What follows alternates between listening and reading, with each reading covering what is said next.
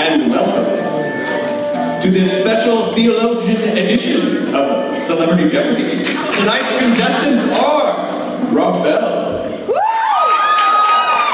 former pastor of highly successful Mars Hill Church, and provocative author of Velvet Elvis, Sex God, and Love Wins. Yes. He has been on several speaking tours, including Everything is Spiritual, and The Gods Are Not Able. You know, Alex, I don't know what you mean when you called me provocative. What is it that I'm provocative? Is it that I provoke the average person of faith to consider how to live their lives more fully with Christ? No, wait, that doesn't sound right. What if, and go with me on this for a minute. What if we follow Christ more fully because Christ follows us? And by following Him, we're being more fully followed. Do you understand? Do you understand me? Okay. No, I don't. Yes, very provocative. I'm feeling provoked to not invite you back next year. Our next contestant, also a pastor and author, is Eugene Peterson. An alumnus of SPU.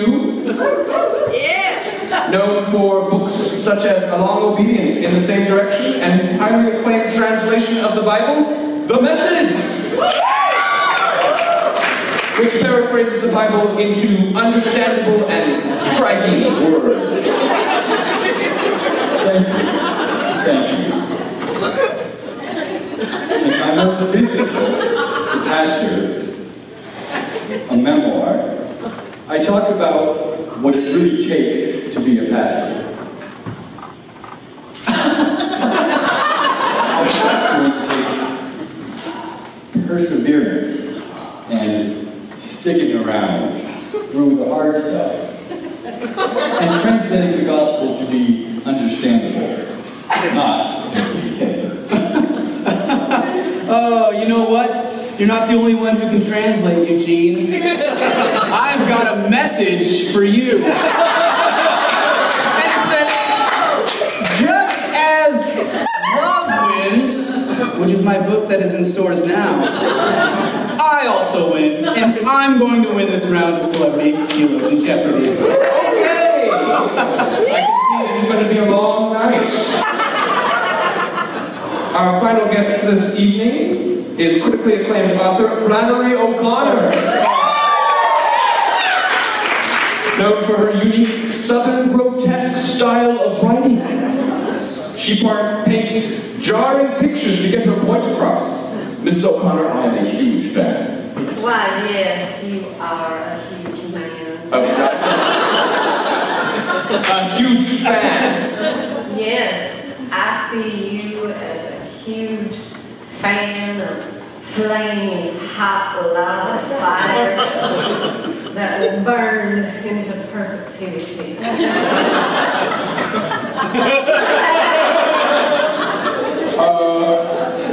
All right. And our categories for this round are theophanies, books of the Bible, fruit referenced in Scripture, and Jesus is the answer. Mr. Bell, since you won the coin toss backstage, you may shoot forward. Oh, my friend, Alex.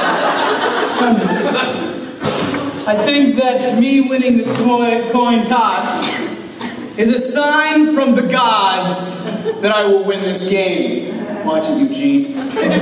I'll take the funnies for 100. That's theophanies. It means revelations of God. Aren't you supposed to be a theologian? Don't you know that already?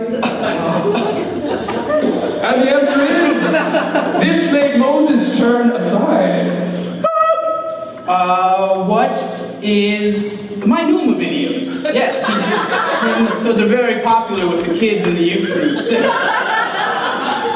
Cannons! No, I'm sorry. That is incorrect. Could you repeat the question? This made Moses turn aside. Surely it was Miley Cyrus's party in the USA. No, that's incorrect. What is the bushy mustache on your face? Asking gasoline would immolate you. No, absolutely not. Very close, Miss Love. But the correct answer we were looking for was the burning bush. That's what No, that's not what you said. Somebody choose the next category, please. Well, since I'm the only one up here wearing panties, I'll take the panties, the old panties, for 400. Again, that's Theophany. The answer is, this descended upon Christ. What is a vulture? Ever hair on his beard and scalp? Good Lord, no!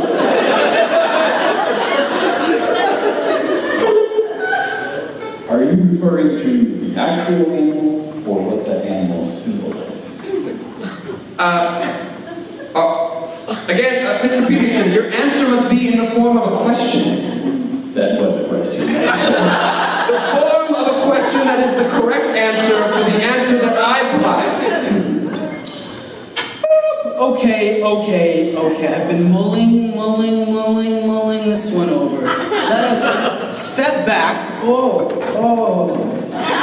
See the full spectrum. Fully. You know we are all spiritual beings. From you to you to you. Every one of us is spiritual.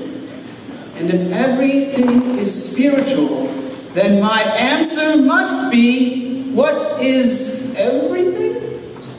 This is going to be a low-scoring round. My apologies to the guest charity today. The answer we were looking for was the Holy Spirit. What is the Holy Spirit? Mr. Peterson, since you seem to know the answer, we'll just let you pick the next category. Well, I do like fruit. Where I come from, we call it produce. I'll take produce in the message for 300. The answer. This fruit was forbidden by God in the garden.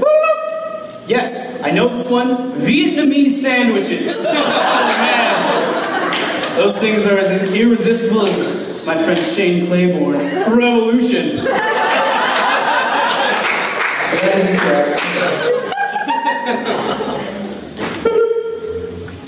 God did not forbid any fruit. What most translate as fruit is actually the word for pine cone.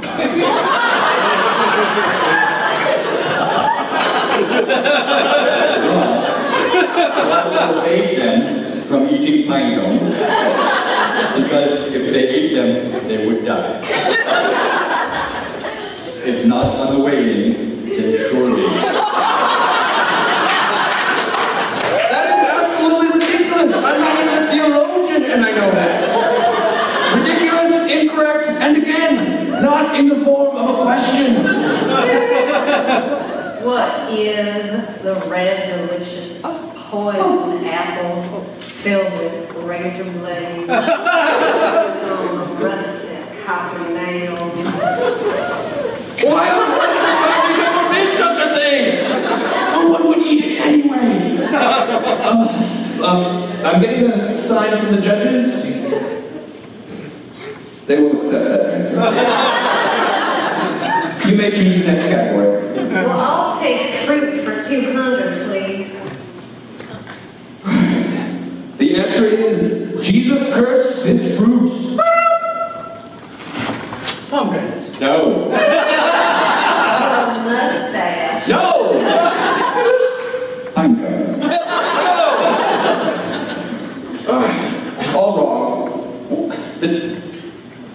answer the judges were looking for was, what is a fig? Oh.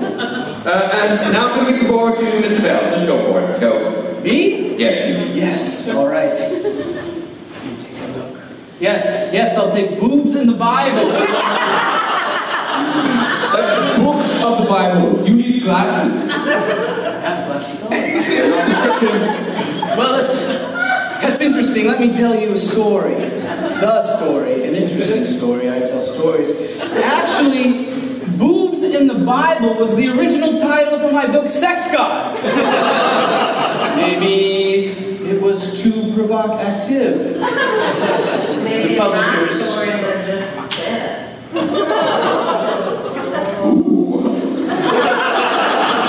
all right, that's great. That's great. Okay, you can stop it now. The answer. Matthew, Mark, Luke, and John. Who are the four amigos? No, remember, the answer is Matthew, Mark, Luke, and John. Correct. No. You're supposed to ask the question, to which seems the answer, Matthew, Mark, Luke, and John. Yes, that is correct. Matthew, Mark, Luke, and John. Have you even seen Jeopardy? What are four dead men rotting in their graves, with maggots crawling out of their eye sockets and ear holes?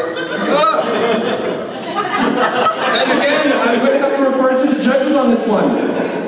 No. The answer we were looking for was, what are the Gospels? And since we're having such a difficult round, I will choose the easiest category. Jesus is the answer for 400. And remember, all the answers in this category are Jesus. The answer is, this man turned over tables in the temple. Who is Indiana Jones in the Temple of Doom? It's a pop culture reference. He's always turning things upside down and right side up, just like me. No. One time, I saw a bear holding a dog, ripping out its intestines and wrapping them around his paws like spaghetti on a fork. Well, that's absolutely nothing to do with what we're talking about. And again, it's not even in the form of a question. Oh, I do apologize. Thank you. What is one time?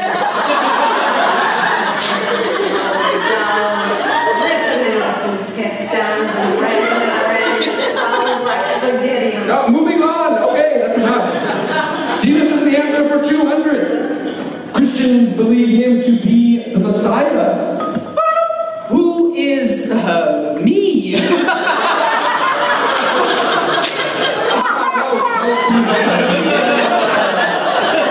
Please, security is on standby. Please return your seat.